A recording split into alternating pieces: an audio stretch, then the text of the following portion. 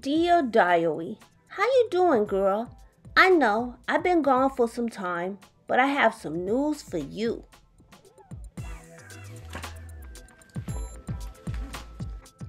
Wow, you look bad. I apologize, I probably should have taken better care of you. But anyways, yeah, I think it's about time I tell Mama, Ari, and Rhea the truth. It's gonna be hard, but it's better they know the truth. Right? Yeah, girl, I'm just whiting, but you know what I mean. So, listen. That's what you're gonna do anyway because you don't talk. Thank God. Anyways, Mama's casserole's gotten worse, and I was able to fake it before, and oh my goodness, it tastes horrible.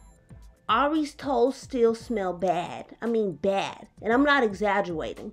And Rhea, her attitude is going to get her. Ooh. Never mind. Back to Mama's casserole.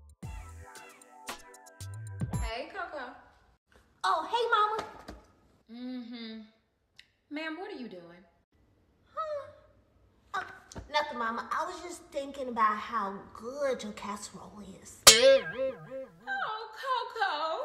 Well, let me go make you some for the week. I had no idea you even liked it that much. Okay, Mama.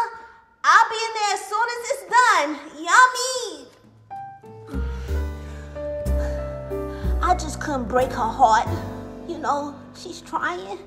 Pray for me, guys. Now, Coco.